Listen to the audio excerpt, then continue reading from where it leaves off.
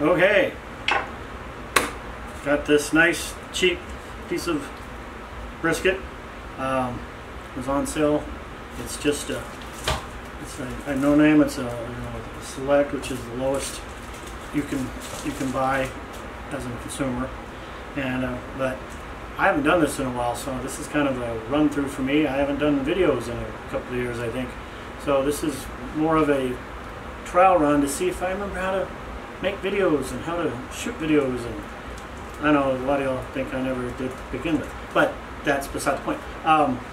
So we're just gonna throw this on tonight. It's like 102, 103 degrees in Texas here, so I'm shooting mostly at night, or I'm cooking at night now. So I'm gonna do an overnight thing because it gets down into the upper 70s, which isn't too bad. And so I'm going to be cooking at night. So this is just a trial run to see if I remember how to do briskets, and just shooting a little video just to see if I remember how to edit it together. I'm hoping I do. Don't know how much I'm going to show you of trimming and everything.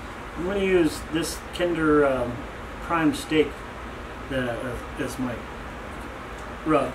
I was going to do a dry brine with just salt and let it sit overnight and stuff, but the night got away from me, and it's already, I'm only going to get a couple hours in there, so I'm just going to go ahead and put this on there for now and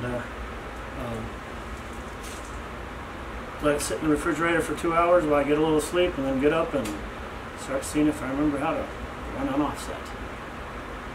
Hoping I do.